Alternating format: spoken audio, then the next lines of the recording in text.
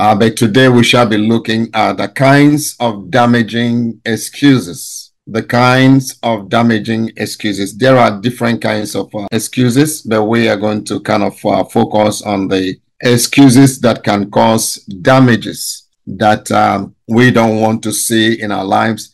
The whole essence of the Word of God that comes to us all the time, why God speaks to us, is to shield us, is to protect us from every experiencing any danger, any problem, any evil that might, be directed at us one way or the other. And so this is what we are going to look at today. Many times we hear, or rather all the time we hear excuses. We keep on hearing excuses, especially if you're in leadership. If you're leading any group or department in your place of work or at home or anywhere, you will always find and hear excuses, different kinds of excuses coming to you.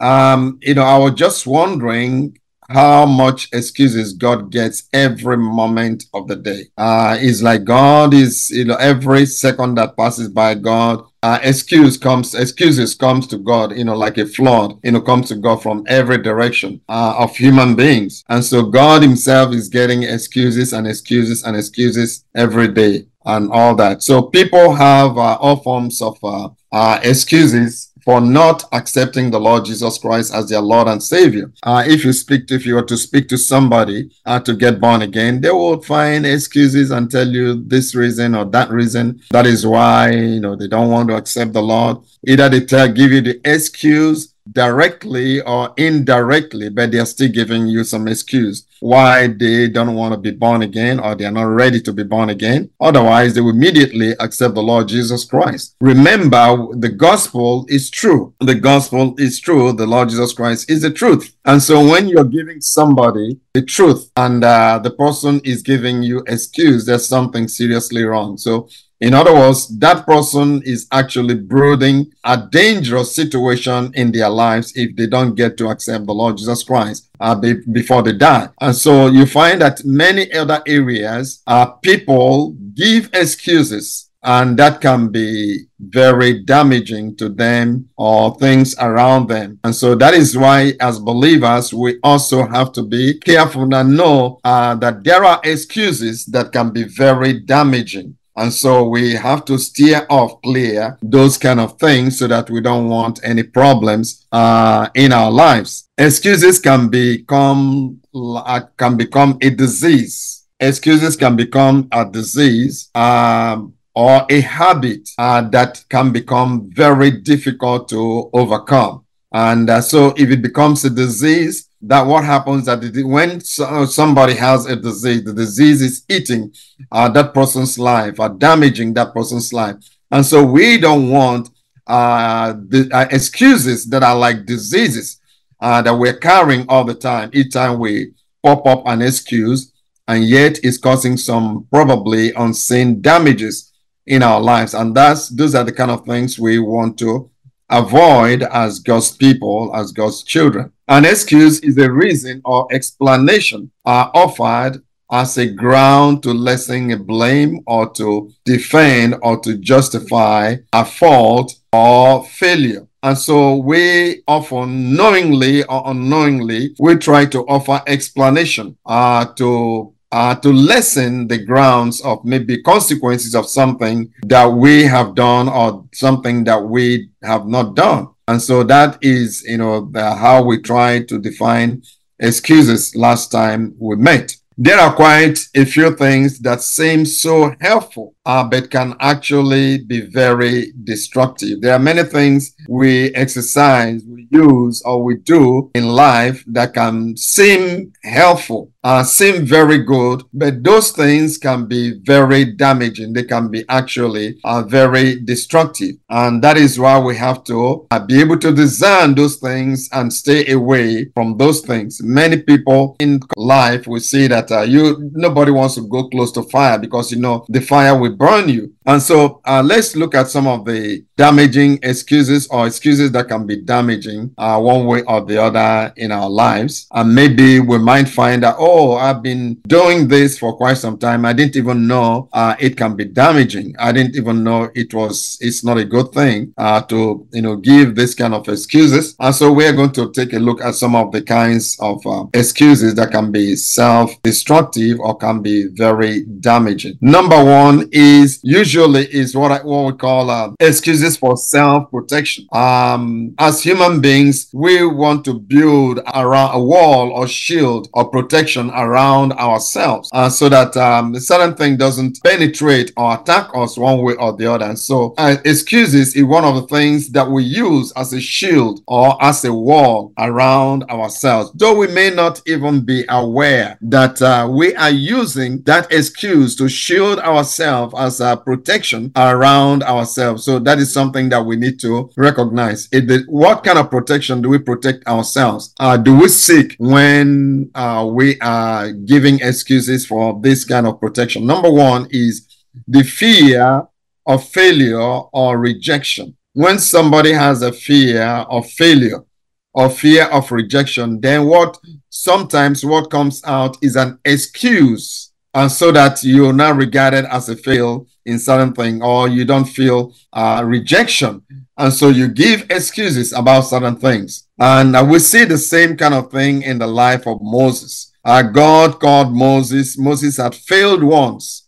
We see that Moses had failed once and he ran away. He became a fugitive. And then when God was telling him, I want to use you, I want to send you back to Egypt, immediately Moses began to protect himself with excuses and because he doesn't want to fail again. He doesn't want to experience rejection again. And he began to tell God, no, I am not interested. And he began to give excuses, excuses upon excuses to God for not accepting the assignment. Secondly, sometimes these excuses are meant to shield or to boost our self-esteem. Sometimes we feel that we have a low self-esteem of ourselves, and we give excuses so that we can boost we can shield our self-esteem so that if there's any attack on our self-esteem, we will not be affected, or we want to boost our self-esteem. So that is something that we do consciously or unconsciously. Again, when a person is unable to undertake a task, he would not readily admit it, but he would give excuses and say, because of this, I wouldn't do it. Because of that, I wouldn't do it. The main reason behind the whole thing is they feel they are unable to undertake the task before them. So they don't want to say, no, I can't do this. So they give excuses. And so the thing is, remember Moses. Moses felt he was not able to do or carry out the task that God was given to him. And so he began to give excuses upon excuses upon excuses. And so people don't usually accept the fact that admit that they are not able to do certain things. And so they give excuses that why they don't want to do it. And that excuse is not actually the real thing. And you can imagine Moses giving excuses in the wonderful thing, the great thing that God wanted to do through his life, to save a whole nation. And so if God was about to do something through your life, God was about to use you to do something, and you go ahead and because of the fear of failure, because of fear, you think you cannot do it, and you begin to give excuses upon excuses upon excuses. And so that's the kind of thing that we face. So that kind of thing can be very damaging and destructive in a person's life. Maybe it could be something that will actually bring your life into a greater achievement in your life. And because of the fear that is there, you begin to give excuses, and then you run away from what God wants to, the blessing that God wants to bring into your life. And so that is why we say it is damaging excuses. It is God who actually protects us. Excuses cannot truly protect us. It is God who can truly protect every area of our lives. And that is something that we must have in our mind.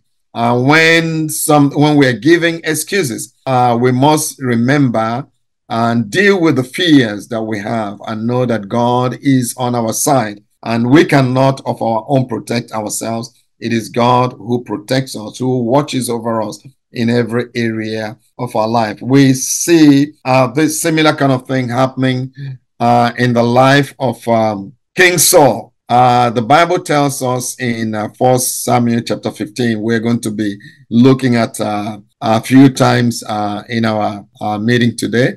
Saul, the Bible tells us that Saul disobeyed God. And he violated what God told him to do. And then he began to give excuses upon excuses.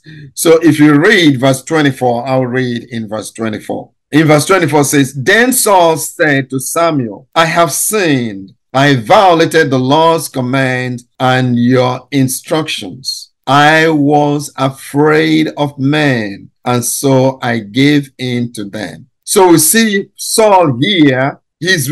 What he did, the excuses he gave was not the main problem. The main problem was he was afraid of men. The fear of men was the thing was pushing him to give the excuses that he was giving. And then he said he gave in to them, to the fear of men. And then he disobeyed God and refused the instruction given to him by the man of God. And so that is the kind of thing that happens. And so we see that ultimately this was very costly. This was very expensive mistake made by King Saul, and he lost his throne. He lost everything, and he was living, that meant disobedience to God. And so that is why we say this is damaging. It can be the excuses we give sometimes can be very damaging, and we see it caused a great damage to King Saul at that time. Second thing that we look at is justification or rationalization. We also see Saul was trying to justify his actions or rationalize his actions to make it look as if what he did was correct. And we read again in 1 Samuel in chapter 15. We read in verse 30 and 31. 1 Samuel. Then he said, I have sinned, yet honor me now, please, before the elders of my people and before Israel, and return with me, that I may worship the Lord your God. So Samuel turned back after Saul, and Saul worshiped the Lord. So what we see here, Saul is saying and literally begging Samuel to honor him before the people. In other words, his main concern was he needed to be honored before people. He needed to be honored and made look good before people. We don't. The reality is that we must not seek to look good before people and look bad before God. Our desire and our desire and our pursuit must be to look good before God. And if we look good before God, nothing else should matter to us. But here what we see is that King Saul wanted to look good before people. And he said, I have sinned, yet honor me. In other words, though I have sinned, but I still need you to honor me. Now, please, before the elders of my people and before Israel. In other words, he was more concerned about pleasing people. He was more concerned about looking good before the elders, before the people in the land, rather than looking good before God. And so because of this, he had excuses upon excuses. And so that is something that we must learn from in everything that we do in life. Our desire, our pursuit, our passion must be to please God in everything that we are doing. It doesn't really matter if somebody doesn't feel pleased, but as long as we have pleased God, in what we are doing, and that is what matters. And God will take care of the rest of the things. It doesn't really matter what is happening around you, but as long as you are in the good books of God, that is what is important. Whatever comes your way, whatever the enemy is trying to throw at you, whatever the people are trying to throw at you, God will take care of that. It is God. The real and the true elevation comes from God. It does not come from man. And so we must always seek not to justify with excuses, not to rationalize with excuses, but we must learn to please God and to please God in everything, in every area of our life. The third thing that we'll be talking about is what I call ancestral or genetic excuses. Ancestral or genetic excuses. It's like saying, this has been going on for 4 generations in my family. This has been going on for 4 generations or many generations in my community. In other words, it is beyond my control. I have accepted it as a way of life, as part of life. In other words, I don't expect any change to take place. So you are giving that it becomes an ancestral excuse or genetic excuse. In other words, you are saying this cannot change. We will continue to give these excuses. All my life, I'm going to be giving this excuse all the days of my life. I'm not going to rectify it. There's nothing that can be rectified. There's nothing that can be rectified about this. So I will continue to live the way I'm living. This is going to continue to be an excuse for whenever issues like this come up.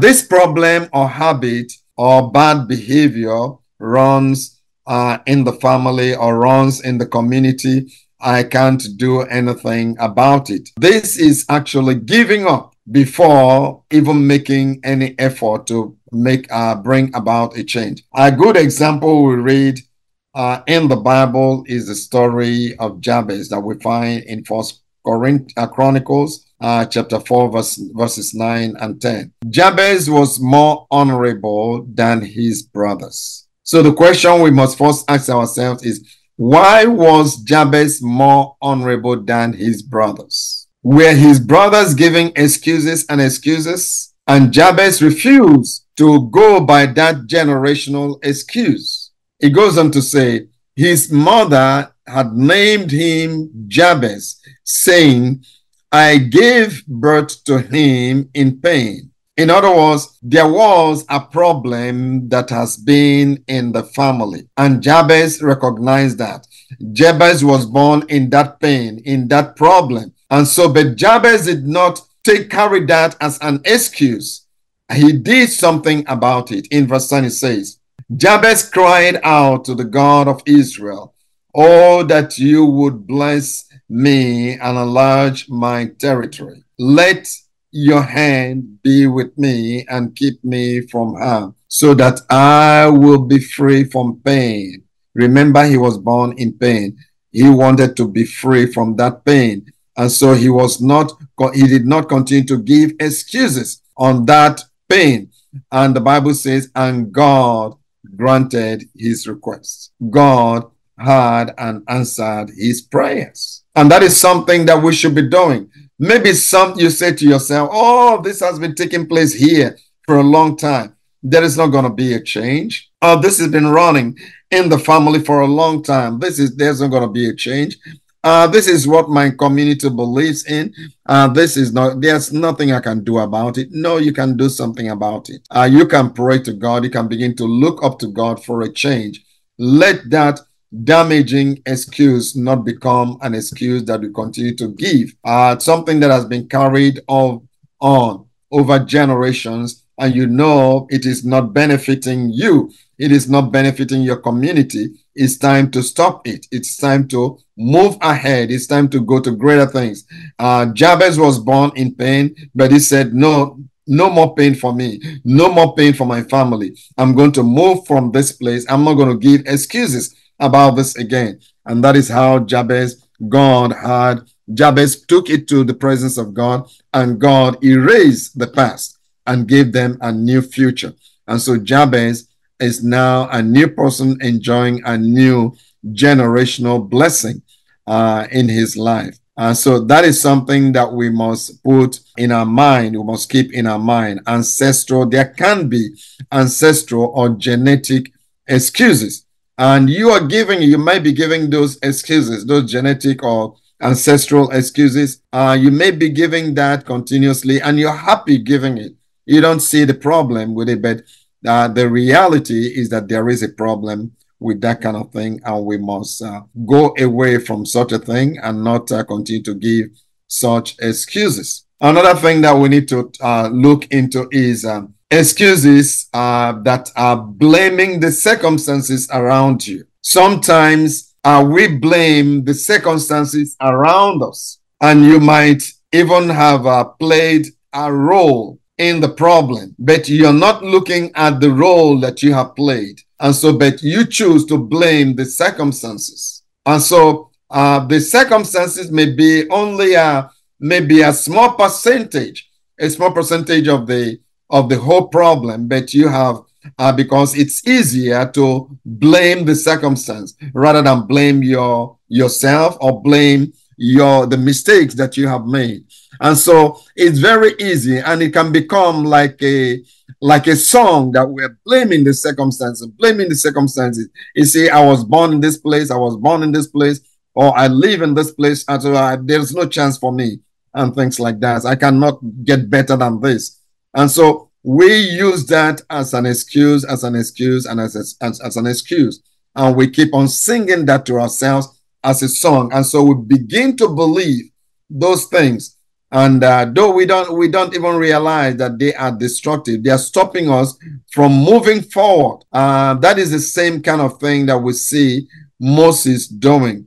Moses has probably said himself, he says, I've tried this before, and I've been doing this job of a shepherd at desert in the village for almost 40 years now. How can I really make a change? And so he has blame on circumstances. This is the story of my life. I'm just going to stay here. I don't want to go back there again. I don't want to do that anymore. I tried it once and it didn't work out. Let me just remain where I am. And so we blame circumstances. Maybe you have failed once. You have not succeeded once, but that doesn't mean you cannot try again. God will always bring victory in our lives if we look up to him, if we go back to him. And so God is able to change things in our lives, even though things might not have happened well in our life. The circumstances may not be something, but God can change even those circumstances. We read in the Bible about Esau. Esau had the excuse of hunger. And because he was very hungry, he was just coming from work and he was very hungry, and he had the excuse of, because of hunger, as an excuse, he sold his birthright. And when we read the Bible, we see that God was not happy with this man who sold his birthright. But his excuse was that he was hungry and he sold his birthright. And so the circumstances caused him to sell his birthright, and he is given an excuse because of the circumstances. That is why he sold his birthright. So this one is not a very easy thing. It is much easier to blame, the circumstances and the problems that we have sometimes than to blame ourselves. So let us look carefully into a situation around us. Look into the circumstances, and if there are blames that are, that should not be there, we should, keep those blames aside. They can be sometimes very destructive, and so that we can be able to move forward, irrespective of whatever the circumstances is. God is able to change the circumstances in our life. The fourth and the fifth thing that I want us to look at today as we get close to rounding up is shifting blame on something. Shifting blame on something as an excuse. Many times we, like I said before, we don't blame ourselves. It is easy to blame something. it is easy to blame something, and we give excuses about something. We don't want to blame ourselves. We don't want to say, oh, I made this mistake, or I should have done it this way. I should have done it that way. No, we don't say that. We look for something that probably played a role in the whole thing. We blame that thing as a problem, why we're going through what we're going through, why the problem is there. And so let's look at the life of Saul, King Saul. If you would turn with me to 1 Samuel chapter 15 again, and in verse 15, I'll read. It says, and Saul said, they have brought them from the Amalekite. They have brought them from the Amalekite. Saul is talking about all the sheep or the cattle and the thing that he took away, where God sent him to destroy everything. He took booty, he took things from there. And when the prophet confronted him, he said, he didn't say about himself, he said, they brought them from the Amalekites. For the people spared the best of the sheep. Why? To sacrifice to the Lord, make sacrifices unto the Lord our God, your God. And the rest we utterly destroyed. So Saul is giving excuse. King Saul is giving excuse here. What is his excuse? Is that they preserve those cattle, those animals, so that they can make sacrifices. So it's giving an excuse about some sacrifice, about something that they wanted. He feels they wanted to do to God, a sacrifice they wanted to give to God. This sounds spiritual. It sounds spiritual, but the reality, it is the most unspiritual thing. Sometimes we think something is spiritual, and we even use spiritual language, but the reality is that those things may be the most unspiritual thing in the eyes of God. And so Saul meets the prophet Samuel, and he says to the prophet, we preserve this thing so we can sacrifice to our God. We can sacrifice to your God. And that sounds spiritual, but the prophet Samuel was very, very disgusted to hear this. That is sometimes some of the things that we do. We use spiritual language to cover the mistakes that we made, and then we give excuses about certain things that we want to make it look as if it's good in the eyes of God. But the reality that we must remember to decipher what is good, what is acceptable before the presence of God, and what is not acceptable. Remember, not everything is acceptable to God.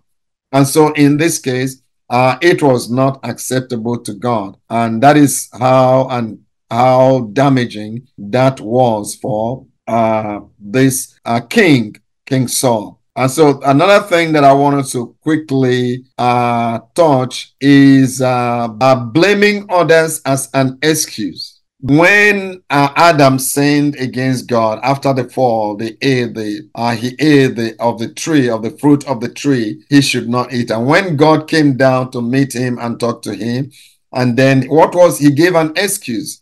What was that excuse? He says, the man whom you gave me to be with me, she gave me the fruit to eat. So we see that Adam had an excuse after sinning against God, after disobeying God. He had an excuse. He didn't just want to acknowledge and say, oh, I'm wrong. I did something wrong. But instead of admitting that he has done something wrong, he gave an excuse. He says, the woman you gave to me was the one who gave me the fruit to eat. So the question that I was thinking about is, if I were to ask Adam, I said, did your wife push down the fruit into your mouth, or did she make you eat the fruit at gunpoint? No, the answer is no. It was his choice. Adam accepted the fruit of the tree and ate it of his own will without anybody forcing him to do that. Sometimes people blame others for their mistakes, and they use that as an excuse for to cover up their wrongdoing. They look for something that's connected to somebody and blame that person, blame the other person for their mistakes or something they have done wrong, and that is an excuse. Remember, God is the one who is watching all things, and God does not accept that kind of excuse. King Saul did similar things. We turn again to 1 Samuel chapter 15, 1 Samuel chapter 15, and we'll read from verse 13 to 16. 1 Samuel chapter 15, and we'll read from 13 to 16. I'll read from verse 13. It says, Then Samuel went to Saul, and Saul said to him, Blessed are you of the Lord. I want you to look at the picture here. The prophet Samuel went to Saul after the Lord had spoken to Samuel that Saul had disobeyed him, and Samuel was disgusted and angry and unhappy about the whole thing. And he went to Saul. And the moment Saul saw him, all he began to do is to speak spiritual language. Blessed are you of the Lord. I have performed the commandments of the Lord. In his mind, or in his willingness or desire to deceive, he says, I have performed the commandment of the Lord. In other words, whatever God told me to destroy, I've destroyed the whole city, I've destroyed the people. In his mind, he had been obedient to God in doing whatever God wanted him to do. And then verse 14, it says, But Samuel said, What then is the bleating of the sheep in my ears, and the lowing of the oxen which I hear? Verse 15. And Saul said, They have brought them from the Amalekite, for the people spared the best of the sheep and the oxen to sacrifice to the Lord your God, and the rest we have utterly destroyed. I wanted to see here, Saul is saying, they have brought them. Who is they? The soldiers and other people. For the people has spared the best of the sheep. Who is the commander in chief? Who is the leader of Israel? Who is the leader of the army of Israel? It was Saul. And he was the one who actually took aside all those things, who commanded these things to be taken. He did not command them to destroy everything. And so he was now not just telling lies, but giving excuses. He was blaming others. The excuse was blaming other people and putting the responsibility on other people rather than himself, rather than taking up responsibility for what he has done. And then in verse 16, the Bible says that then Samuel said to Saul, Be quiet. I will tell you what the Lord has said to me last night. I will tell you what the Lord has said to me last night. And so we see here, Saul is just, kind of giving excuses, and the excuses was damaging to him than anybody else. Though he was blaming other people, but the excuses he was giving was not damaging to him, to other people. It was damaging to himself. He says that the people have. In other words, he was shifting the blame on other people. If you will turn with me in verse 20 to 22, it says, And Saul said to Samuel, But I have obeyed the voice of the Lord and gone on the mission on which the Lord sent me, and brought back Agag, the king of Amalek. I have utterly destroyed the Amalekites, but the people took of the plunder. It says the people took the plunder, not himself. When Samuel went to see him, he could hear the sound of the sheep and the oxen in his house, not in the house of those people that he's trying to blame. And the best of the things which should have been utterly destroyed, to sacrifice to the Lord your God in Gilgal. And so Samuel said in verse 22, Has the Lord a great delight in burnt offerings and sacrifices, as in obeying the voice of the Lord your God? Behold, to obey is better than sacrifice, and to heed than the fat of rams. So we see here, despite the fact that Saul was trying to blame other people as an excuse, but the blame came back on him. And so we must always think twice when we are putting the blame of things that we have done against other people. Maybe those people were there Maybe those other people that you're trying to put as blame on, they were kind of involved in some way or the other, but if the responsibility is yours, it should continue to be yours. And you are the one to take the responsibility. No matter how much you shift the blame, but in the sight of God, the individual is still to blame. He's the one giving the excuse. And it can be very damaging to that very individual, like we see in the life of Saul. I want us to know that excuses or lies, sometimes an excuse can be a lie. Excuses or lies may open a temporary door, but we must remember that it is when the Lord opens a door, no man can shut. You may be giving an excuse so that a door can be opened. Something wonderful can happen to you. Something great can happen. Open doors can be opened. But the reality is that that door that you open with excuses can close. But if the Lord opens a door for you, no man can shut it. If the Lord opens a door for you, no man can shut it. And that is something, as we take a look at this message, that's something that I would encourage us to, before, you make excuses, it is very important for us to reflect on the consequence of the excuse that we are making. And so that is where we're going to stop there today. We still have a lot on this damaging excuses to cover, but we are going to stop here today, and we're going to hallelujah, hallelujah, hallelujah. Thank you, Lord Jesus. Just reflect on the thing that the Lord has spoken to you.